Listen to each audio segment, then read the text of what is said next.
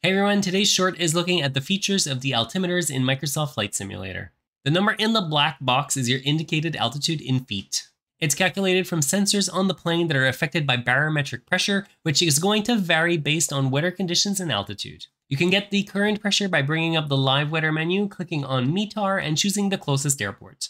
With the default weather presets, the pressure is always going to be 29.92, which is also called standard pressure.